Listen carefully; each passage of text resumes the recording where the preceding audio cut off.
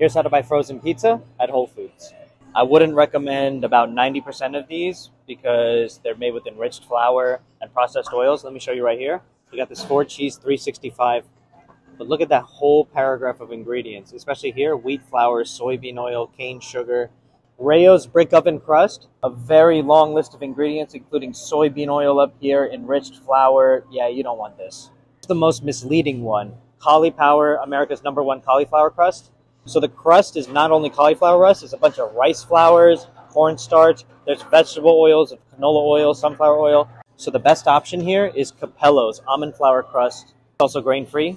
The crust is made with very clean ingredients. The toppings are also clean. I wish the milk was organic though, but this is decent.